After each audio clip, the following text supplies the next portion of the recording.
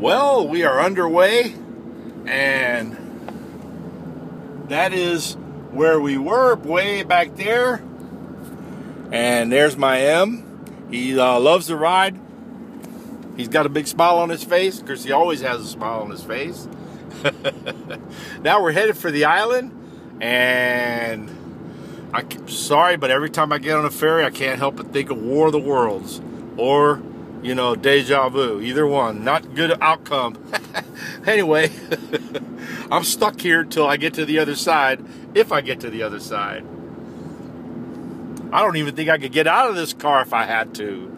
They got you jammed in here with a door right there. I can't open that. I guess I'd have to roll the window down. Actually, I think I am going to roll the windows down. There we go.